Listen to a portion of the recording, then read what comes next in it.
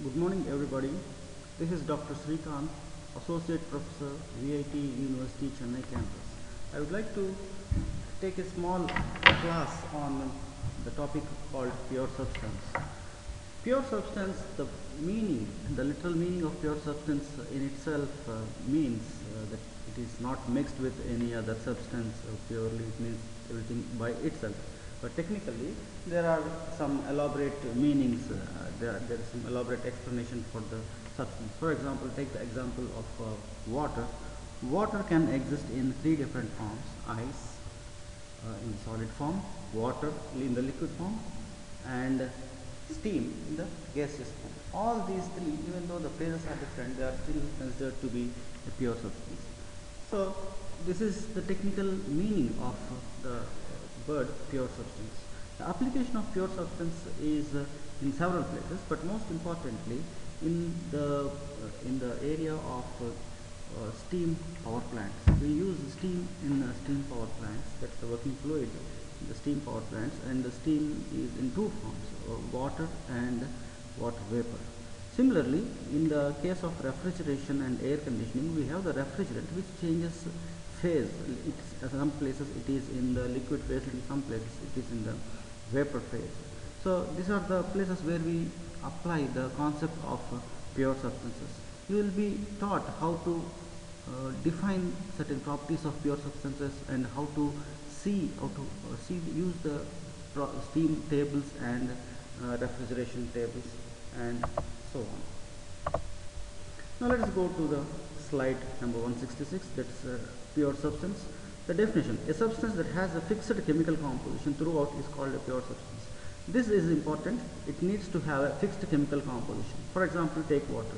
Even though in the form of ice, water, liquid water and water vapor, the chemical formula is still H2O. That means that's a pure substance.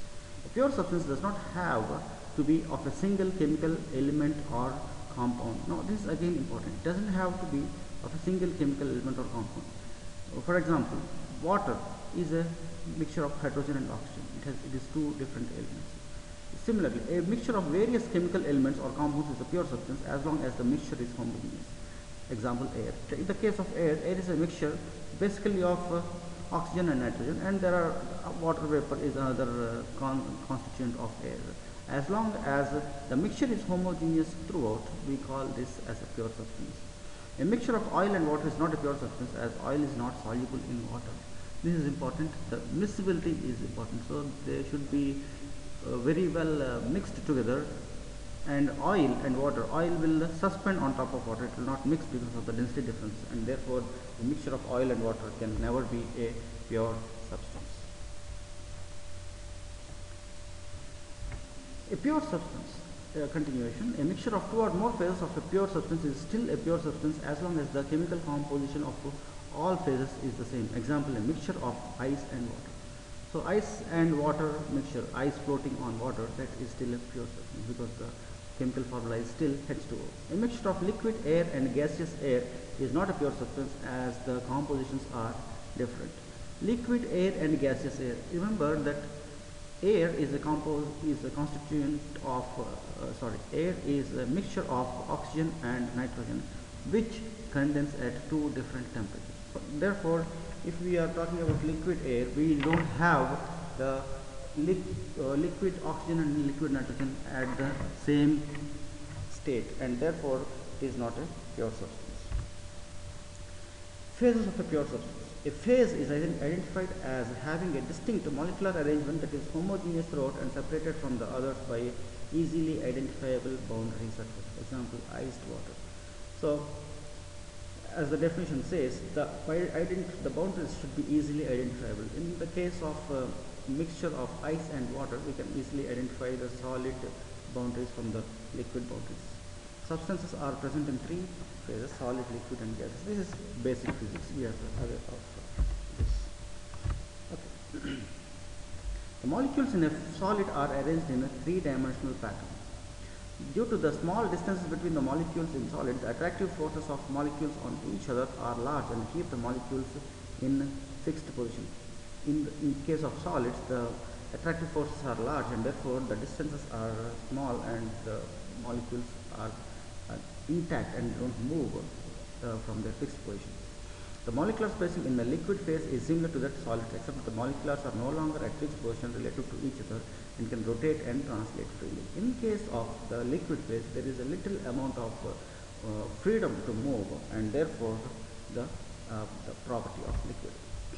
But in the case of gaseous phase, the molecules are far apart from each other and molecular order is non-existent. In case of gaseous phase, the molecules are quite apart from each other, and therefore the movement is quite fast. Gas molecules move about random, continually colliding with each other and the walls of the container. So the movement of the gaseous molecules is very high, and if they are in a container, they will be hitting the walls of the container, which will be manifested in the form of pressure. Molecules in the gas phase are at considerably higher energy level than they are in the liquid and solid phases. As this point says, the energy levels in gaseous form is very high. That is because of the random movement that is facilitated by the freedom to move, the degree of freedom available for the molecules. Now coming to the phase change process. Phase change process is basically dealing with the change of one phase to the other phase. For example, changing of liquid phase to solid phase is called solidification. Solid phase to liquid phase is called melting. Solid phase to gaseous phase is called sublimation. Phase change processes take place in practical situations. Water exists as liquid and vapor in a boiler and a condenser. In a boiler, water is converted from liquid water to water vapor. But during the process, there will be both mixture of liquid water as well as water vapor. Therefore, boiler deals with the liquid phase as well as the gaseous phase.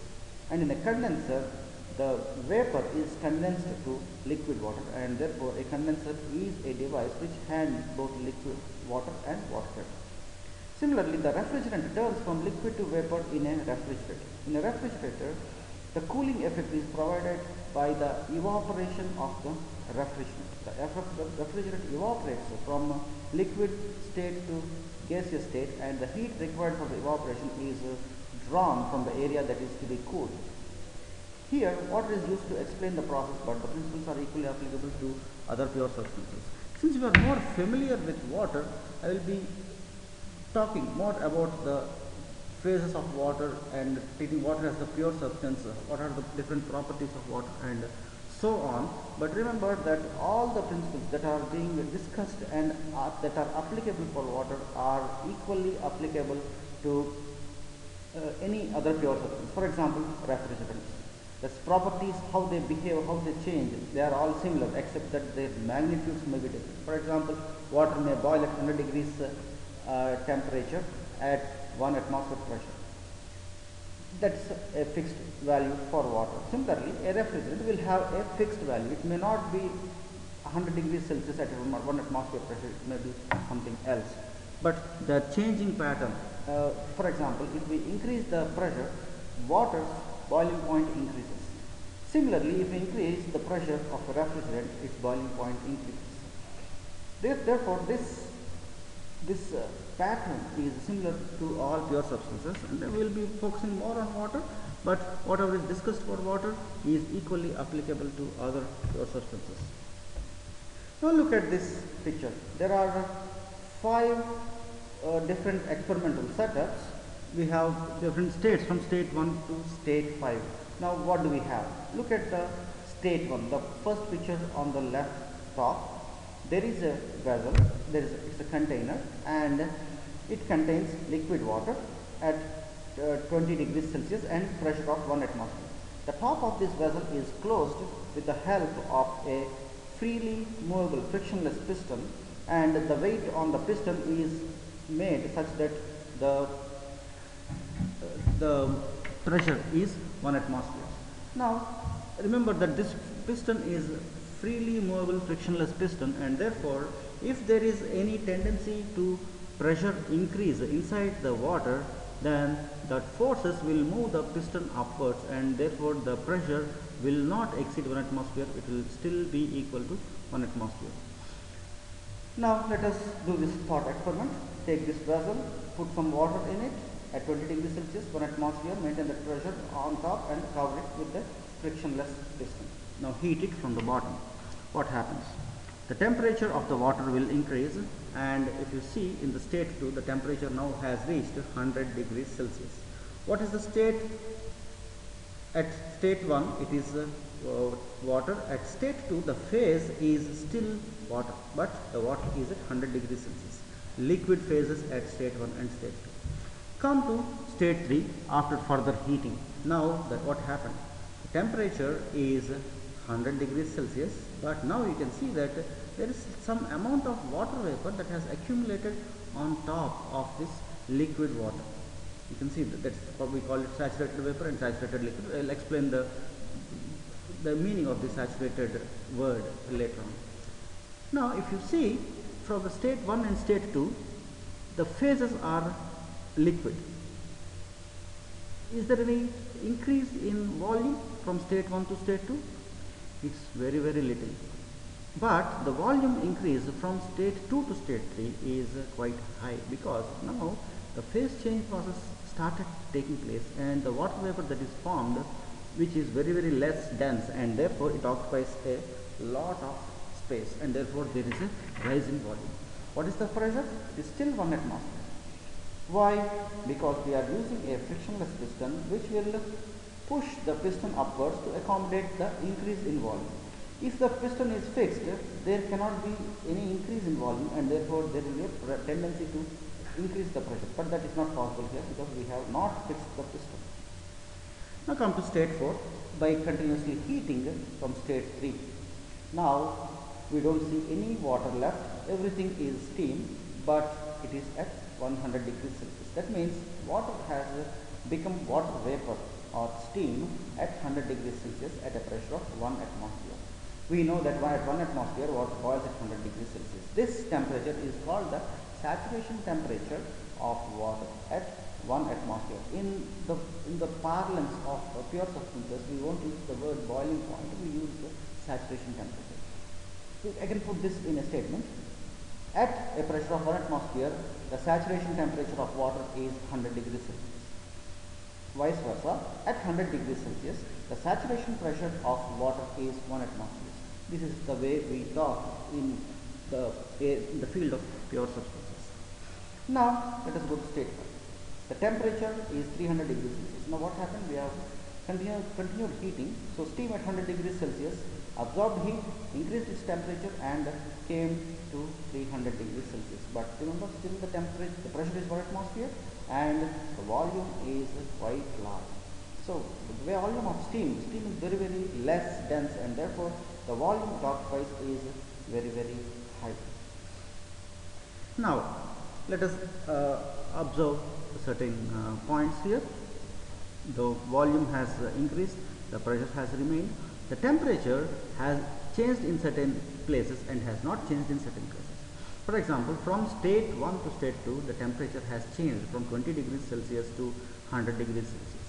From state 2 to state 4, the temperature remained constant at 100 degrees Celsius. Now, we have been heating from state 2 to state 4, but the temperature has not changed. What does it mean? What is happening to the heat that we have been supplying? The heat that we have been supplying is utilized to change the phase, and therefore from state 2 to state 4, all the heat we have supplied has been consumed to change the phase, and none is utilized for increasing the temperature. But again, from state 4 to state 5, once the phase change process has completed, from state 4 to state 5, the temperature started increasing again, and it has reached 300 degrees Celsius. So this temperature change from state 1 to state 2, and similarly from state 4 to state 5, this process is called sensible heating, because whatever heat that we are supplying is sensed by a thermometer, while in the case of processes from state 2 to state 3 and state 3 to state 4, whatever heat we have supplied is not suggested, is not measured by a thermometer, because the temperature remains constant, and we can only see that in the form of a change in phase. Therefore, this temperature, this process are called the processes from state 2 to state 3 and state 3 to state 4, they are called latent heat process. Whatever heat we are supplying is hidden in the matter, and it is being used in the form of energy that is required for causing the phase change and not to cause the temperature change. Now, as you can see, there is a legend presented in this slide. State 1 is called compressed liquid, state 2 is called saturated liquid, state 3 is called saturated liquid plus saturated vapor. We also call it as a mixed phase. State 4 is saturated vapor and state 5 is superheated vapor. State 1 is compressed liquid. That means the liquid is having a volume much less than the volume at that pressure.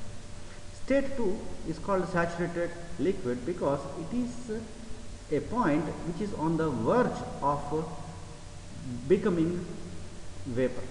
It's not vapor yet, but a little amount of heat that you supply will start converting this liquid to vapor. So it's on the verge. It's tending to become vapor, and therefore we call it as a saturated liquid. State 3 is a saturated liquid plus saturated vapor, which means that it is a mixture of liquid and vapor, but still it is at 100 degrees Celsius, and we still call it a saturated liquid and saturated vapor. State 4 is called saturated vapor. Again, the name saturated is because it is on the verge of condensation. For example, at state 4, which is saturated vapor, if we remove little amount of heat, water starts forming, condensation starts. So that means it is on the verge of condensation, which we call it as a saturated vapor. And state 5 is called superheated vapor. We call it superheated vapor because the temperature at state 5 is higher than the saturation temperature. Remember, throughout this process from state 1 to state 5, the pressure has been 1 atmosphere, and for 1 atmosphere pressure, the boiling point is 100 degrees Celsius. Actually, we should say the saturation temperature. At a pressure of 1 atmosphere, the saturation temperature is 100 degrees Celsius, and since at state 5 the temperature is greater than 100 degrees Celsius, we call it as a superheated vapor. So, in a superheated state, the temperature of the vapor will be higher than the saturated vapor. Now, there is another name for the water at state 1. Remember, the saturation temperature at 1 atmosphere is 100 degrees Celsius, and at state 1 the temperature is 20 degrees Celsius. That means it is cooler at state 1, it is cooler than the saturation temperature. This state, as you see in the slide, it is called compressed liquid. It is also called subcooled liquid. It makes sense. At state 5 we are calling superheated. That means something which is hotter than the saturation temperature, and at state 1 it is cooler than the saturation temperature, so we call it as subcooled. So less than the saturation temperature, subcooled; greater than saturation temperature, superheated. Remember that. Now we have some definitions. Compressed or subcooled liquid means that it is not about to vaporize. At this point, at this subcooled or compressed liquid, a little addition of heat does not convert the phase, and therefore it is not about to vaporize. Saturated liquid is a liquid that is about to vaporize.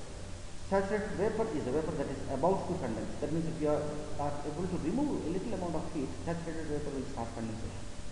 Saturated liquid vapor mixture is a condition where liquid and vapor coexist in equilibrium. And superheated vapor is a vapor that is not about to condense. So the definition for saturated liquid and vapor are similar. The definition for subcooled liquid and the superheated vapor also are similar. Now, in this slide, you can see the experiments that we have done from state 1 to state 5 are marked on two axes. The y-axis is the temperature axis in Celsius, and the x-axis is the specific volume. Temperature, we have seen that it increases in certain processes and it remains constant in certain processes. Volume keeps increasing throughout, but in the liquid phase the amount of increase is very less, and in the vapor phase it is very high. That is represented in this particular graph. If you look at point 1 it is 1 atmosphere and 20 degrees Celsius, and at state 2, which is the saturated liquid, the amount of increase in the specific volume is very less, but the amount of temperature rise is high, 100 degrees Celsius. But from state 2 to state 3 and state 3 to state 4, the temperature has remained constant, but the volume has increased tremendously. And remember, this line that you see is fully a 1 atmosphere line. So this graph is for 1 atmosphere pressure.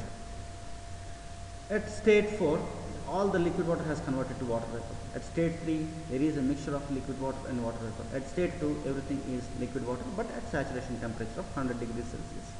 At state 4, if we continue to heat, we will be heating and there will be sensible heat, and therefore there is a rise in temperature, and the point 5 will be reached where the temperature is 300 degrees Celsius. We call this as a superheated vapor.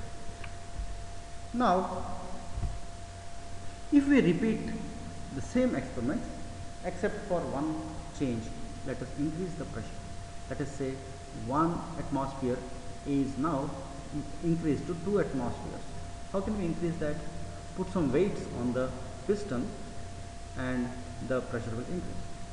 So if we do that, we will have a similar line on top of what we have. We will have all the states 1, 2, 3, 4, 5, but at magnitudes greater than what we see in this particular figure. Similarly, if we keep increasing, we will get similar lines at higher and higher. So as you increase the pressure, we get similar lines which are going towards the top. So if we join all the points, state point 2 and all the state point 4, you will get a kind of a dome, which we shall see later. Saturation temperature, which is Tsat, is the temperature at which a pure substance changes phase. That's what we call as a boiling point, but here we use the word saturation temperature. Saturation pressure is the pressure at which a pure substance changes phase. Latent heat of vaporization is the amount of heat absorbed during evaporation. This is the amount of heat that is utilized in change of phase from liquid to vapor. Now this is the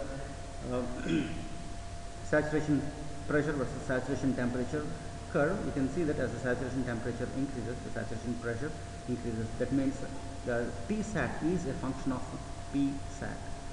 For example, if we have done this experiment at 1 atmosphere pressure and we have seen that the saturation temperature is 100 degrees Celsius. That is common knowledge. Now what will happen if we increase the pressure to 2 atmospheres? Now you will notice that the saturation temperature will be 120 degrees Celsius. That is the reason why it is usually easy to cook foods in a pressure cooker rather than in an open vessel. Open vessel is exposed to atmospheric pressure, and therefore the temperature will not exceed, as far as the boiling is concerned, the temperature will not exceed 100 degrees Celsius. But in a pressure cooker, the design is made in such a way that the pressure is like 2 to 2.5 atmospheres, and therefore the temperatures reached in a pressure cooker are like 120, 125 degrees Celsius, and therefore certain foods which are difficult to cook in open vessels are easily cooked and quickly cooked in a pressure cooker. In a pressure cooker, since the pressure reaches 2.5 atmospheres, the temperatures are 120 degrees Celsius. So this principle is used for pressure cookers. Similarly, if we go to a heat station at elevated altitudes, the pressures drop, and therefore the boiling point also drops something less than 100 degrees Celsius, and therefore the foods which are easily cooked at 1 atmosphere will now be difficult to cook because of the lower pressures. We will not be able to attain the temperature of 100 degrees Celsius. Now this is a temperature specific volume graph. As I told you, these are several lines. This is at 1 atmosphere, let's say this is at 1 atmosphere pressure, this is at 2 atmospheres, 3 atmospheres, and so on. As you go up, the pressures are increasing, and you see that the pattern of these lines are all similar. We got this kind of lines earlier in this figure, in this figure of slide 174, and the same pattern we see here but for different pressures. And you can see that the points, these points are called saturated liquids, these points are called saturated, and if we join these points and if we join these points, you get a kind of a dome. A dome, to the left side of the dome we have subcooled liquid, and inside the dome we have mixed phase, and to the right side of the dome we have superheated liquid. Now here you see there is a point called critical point. The values of temperature and pressure at this critical point are 373.95 degrees Celsius and 22.06 megapascals, or approximately 22 megapascals or 220 bar. Now at this pressure, this and temperature, we call that it's a critical point. What is the significance of critical point? Remember that if we join these points, saturated liquid points and the saturated vapor points, we will have a dome, and this critical point will be the topmost point on that particular dome. After this,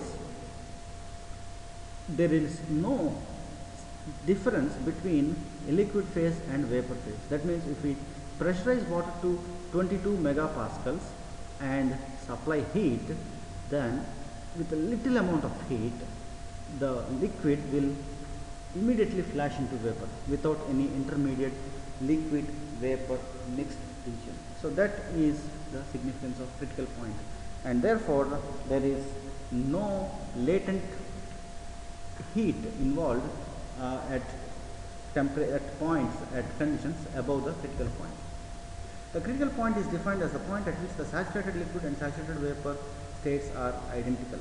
They are identical, that means there is no difference between liquid and vapor phase.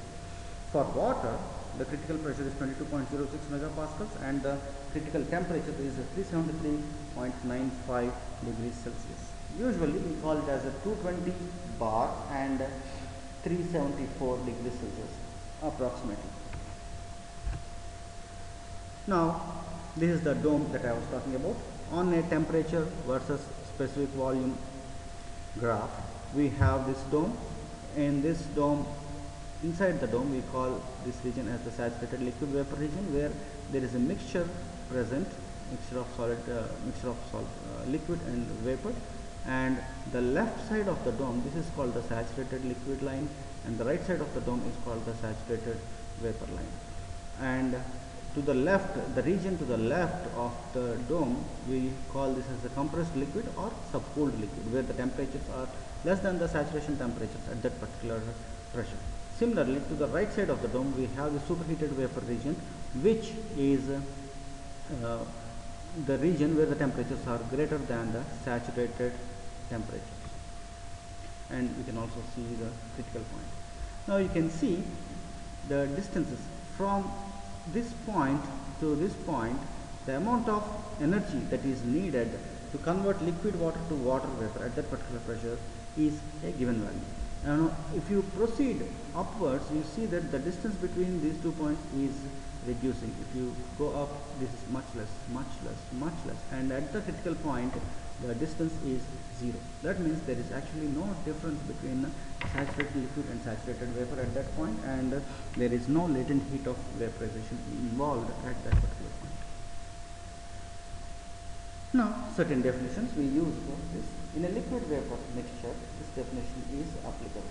We know that the liquid vapor mixture is present inside the dome in this region, and in this region we know that to the left we have very little vapor and mostly liquid, and to the right we have mostly vapor and very little liquid. So how do we quantify these two quantities, amount of vapor and amount of liquid?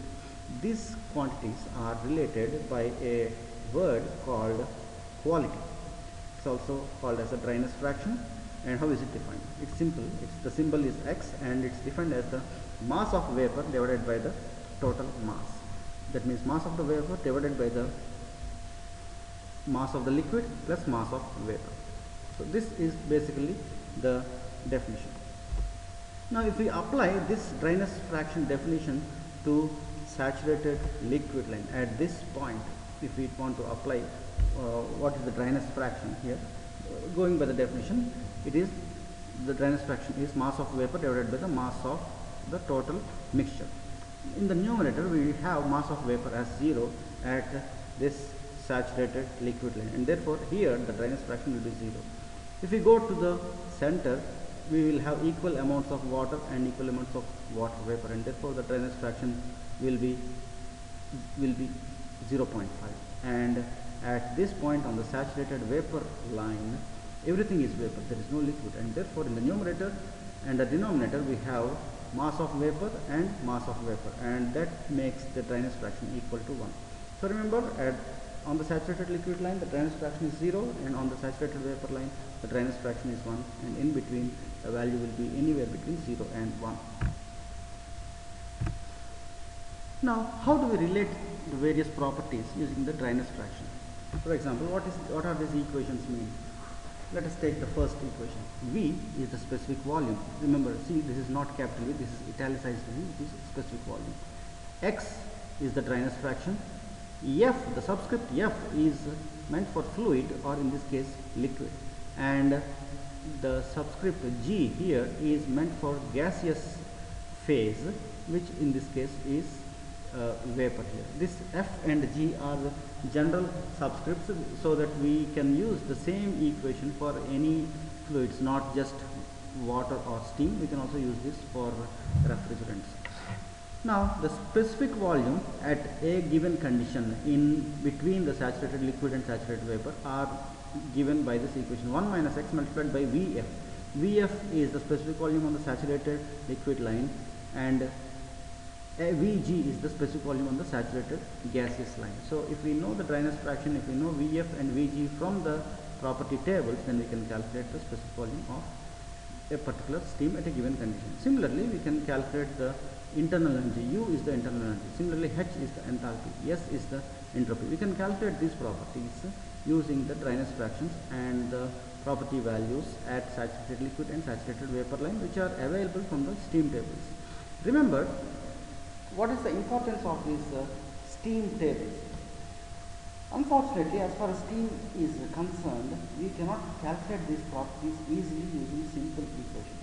If we are dealing with gases, if we are dealing with air or pure ideal gases, then we have the ideal gas equation using which you can calculate some properties. But such ease is absent in case of water and refrigerants, and therefore we have to use complicated equations, and using the complicated equations it is difficult to remember, it is difficult to calculate, and therefore these property tables have been pre-calculated and printed for our easy usage.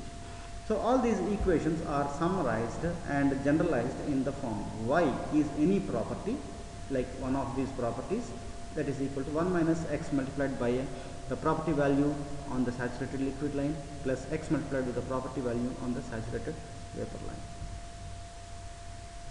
Now, characteristics of superheated vapor.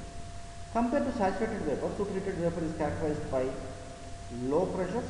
The pressure at a saturated is less than the saturated pressure at a given temperature. Similarly, higher temperature. The temperature is at a superheated state is greater than the saturation temperature at a given pressure. Higher specific volume. The specific volumes will be higher. The volumes occupied will be higher. Higher internal energies. Remember, internal energy is purely a function of temperature. So, if the temperature is high, the internal energy will be high. Higher enthalpy. Enthalpy is again a sum of internal energy plus some other quantity, and therefore the enthalpies also will be high for a given pressure and temperature. Characteristics of a compressed liquid. A compressed liquid is characterized by higher pressures at a given temperature and lower temperatures at a given pressure, lower specific volumes, lower internal energies, and lower enthalpies. So these things are understandable from what we have seen from the superheated properties. However, the properties of compressed liquid are not much different from the corresponding saturated liquid values. What is this last point saying? It says that the property values, that means the specific volumes, enthalpies, entropies, internal energies, and so on, are not greatly different from the corresponding saturation liquid values. I will explain that by going back to one of the figures that we have seen earlier.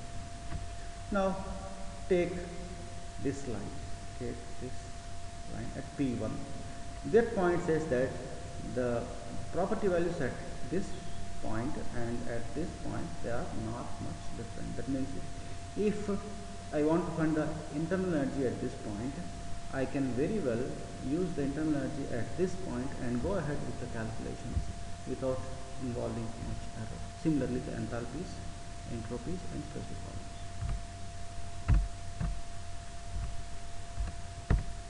Okay, these are some problems we can solve later, but one important point that you need to understand is that to know all the properties of a given steam, you need to specify two independent properties. So if we are given two independent properties, you will be able to tell the rest of the properties. But remember, the properties given should be independent properties. That is of utmost importance. As long as the properties are independent, you can use those two properties and go ahead with estimating all the other properties. Now, I will be showing you shortly what is how to use the steam table. But before we go there, I want to emphasize more on this independency of these two properties. For example, at 1 atmosphere pressure, I will say I have steam at 1 atmosphere pressure and its steam temperature is 100 degrees Celsius. What is the specific volume? Now, this question is asking the property value specific volume by giving two properties. Remember the condition, the two properties must be independent. Now come to one of these pictures. Let us say that this is 1 atmosphere pressure line.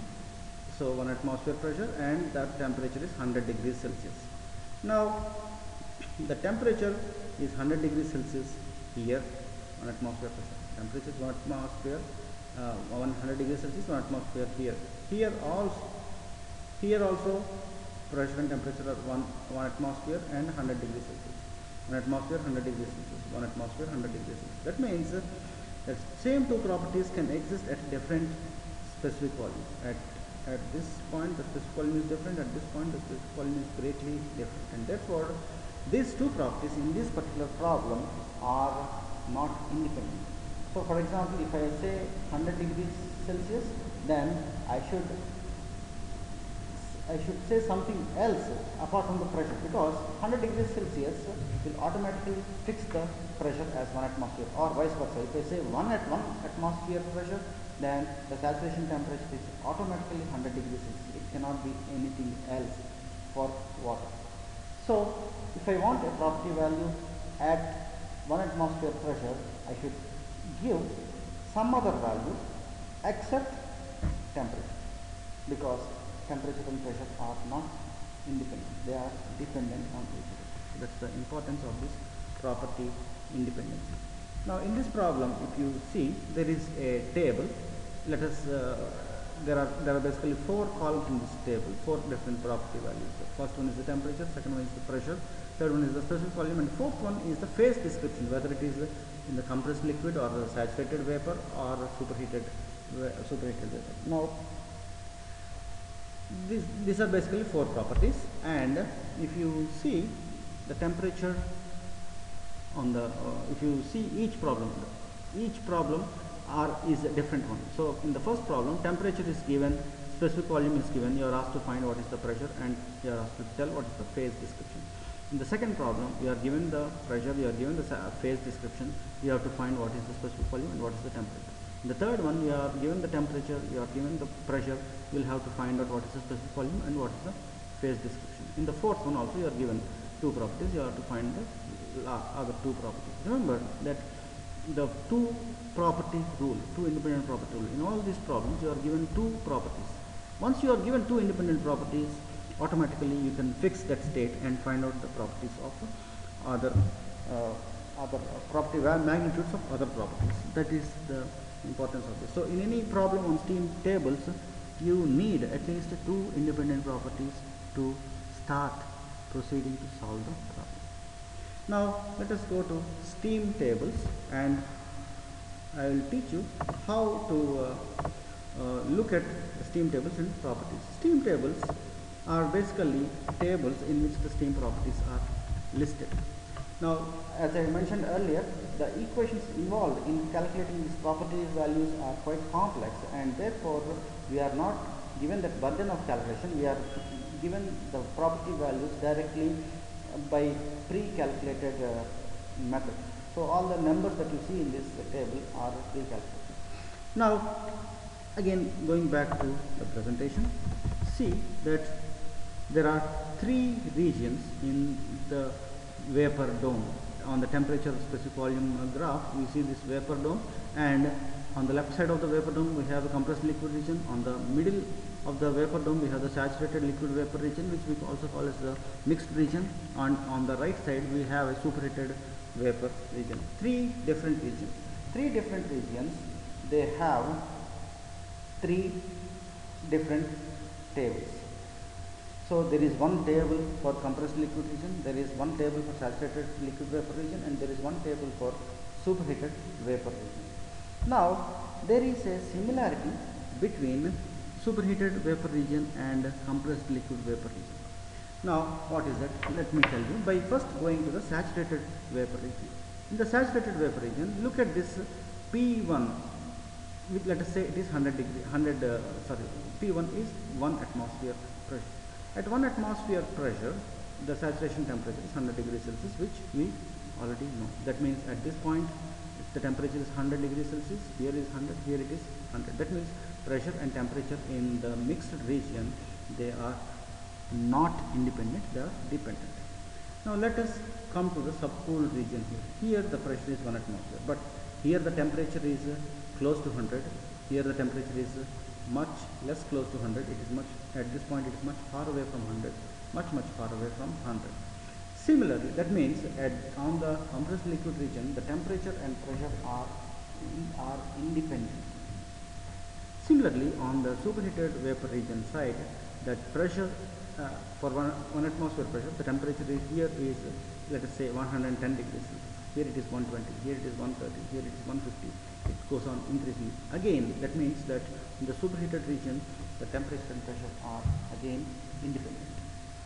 So this pressure and temperature independency is present in the compressed liquid region and in the superheated vapor region, and therefore this point is utilized, and some steam tables, remember some, not all, some steam tables tend to combine the property values of compressed liquid region and superheated vapor region and present in the same table.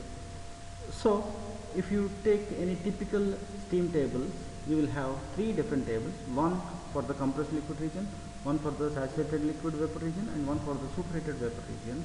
But few tables will have only two different tables, one for the saturated liquid vapor region and one for compressed liquid as well as the superheated vapor region. So let us see what we have here. This is called the steam table, properties of saturated water in the liquid vapor region. That means this is for the mixed region, that is the region inside the dome. This is the continuation, and then we go further, we have saturated water liquid vapor region, but this is called the pressure table. Now earlier table was called the temperature table. What is this difference? If you see that this is the properties of saturated water liquid vapor temperature table. The next one, properties of saturated liquid vapor pressure table. That means when we say it is pressure table, that means the first column is pressure. Similarly, when we say it is a temperature table, the first column is temperature, the second column is pressure, and vice versa. So this table A2 and A3 are saturation liquid vapor properties. One is the temperature table and another one is the pressure table. Now coming to the table A4, we have properties of superheated vapor. So we know that in the superheated region, the temperature and pressure can be independent, and therefore if you see the first property, we have for the pressure of 0.06 bar, the property values at different temperatures. Similarly, the second block of table, at pressure of 0.35 bar, we have property values at again the different temperatures. So this is the superheated table. we have for different pressures up to 10 megapascals, that is 100 bar and more. What is coming? So you see here 240 bar or 24 megapascals, very high pressures, 32 megapascals. And last table, table A5, is for compressed liquid. See, the way in which compressed liquid table and liquidity table, the design is similar, but the liquid saturated table, the design is slightly different. That is because of the temperature pressure independency in case of compressed liquid water and superheated tables. Here also, for a given pressure, we have the properties listed at different temperatures. So here we have pressure of 25 bar, and for different temperatures of 20 to 220 degrees Celsius, we have different values of property. Similarly, at a pressure of 50 bar, we have different property values for these temperatures ranges. So this is the subcooled liquid region. Okay, now let us go to the first page of the table, saturated liquid vapor temperature table. First column is the temperature, second column is the pressure, and next column is the specific volume. And in the specific volume, you can see that there is value of Vf. Vf is the specific volume on the saturated liquid line. Vg is the specific volume on the saturated vapor line. Similarly, Uf is the specific volume of the saturated liquid line, specific volume of the saturated vapor line. Enthalpy, Hf, is the enthalpy of the specific volume, enthalpy of, on the saturated liquid line. Hfg, we will come to that later. Hg is the enthalpy on the saturated vapor line. What is this Hfg? Hfg is the difference between Hg and Hf. So 2501.4 minus 0.01 will be 2501.3. Now this difference, this particular table has given it because in many cases involving calculations in Rankine cycle, we will be dealing with the difference Hfg. This is basically the enthalpy of evaporation. So this difference will be using it, and therefore so as to enable us not to calculate it every time, this Hfg value is tabulated. But some tables will not give this value of Hfg, and in that case you will have to calculate yourself the difference between Hg and Hf. Similarly, the last column is entropy. Sf is the entropy of the saturated liquid, and Sg is the entropy at the saturated vapor. Now this table continues to the next page also, and if you see the last entry in this table, you see 374.14 degrees Celsius and 220.9 bar. Do you recognize these numbers? These numbers are basically the critical temperature and critical pressure values. Now let us go to the next table. This is saturated water liquid vapor pressure table. This is exactly similar to the temperature table, except the pressure in the pressure table, the first column will be the pressure, second column is the corresponding saturation temperature, and we have the specific volume, internal energy, enthalpy and entropy same as given in the temperature table. Why these two different tables? Why temperature table and pressure table? In some problems we may have temperature available and pressure is not available, in which case we should look in the temperature table. In some cases we will have the pressure and then we will have to go to the pressure table. So to facilitate this, we have two different tables, but remember that the property values given in the temperature table and pressure table are exactly one and the same. Another important point, at 1 bar, which is approximately 1 atmosphere, what is the boiling point?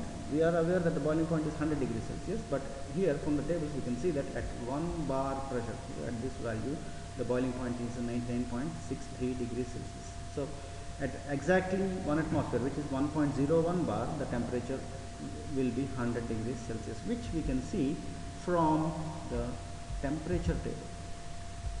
So if you go to 100 degrees Celsius, you can see that the saturation pressure is 1.01 bar. So suppose I want to design a pressure cooker which can boil at 150 degrees Celsius. What should I do? Let us go to the temperature table, look at 150 degrees Celsius and look at the corresponding pressure, 4.758 bar. So I should design a pressure vessel, which is basically pressure cooker in our case, which can withstand this 4.758 bar pressure. So if that can withstand, then I will have boiling taking place at 150 degrees Celsius. Therefore, it is extremely easy to cook in such a pressure cooker. But remember, 4.758 is quite high. We have accidents taking place at uh, 2.5 bar pressure system, so it's not advisable and not necessary to go to 4.758 bar, especially for pressure cookers. We are happy with whatever we have as on date. So that's the pressure table and the temperature table over. Now here also at the end of the pressure table you see that the last entry is 229 bar and 374.1 degrees Celsius, which is basically again the critical point. See, the inside the dome, the last point, the highest point is the critical point. After that there is no other entry, because we will be reaching a zone where there is no distinction between liquid water and water vapor. So this is the superheated tables.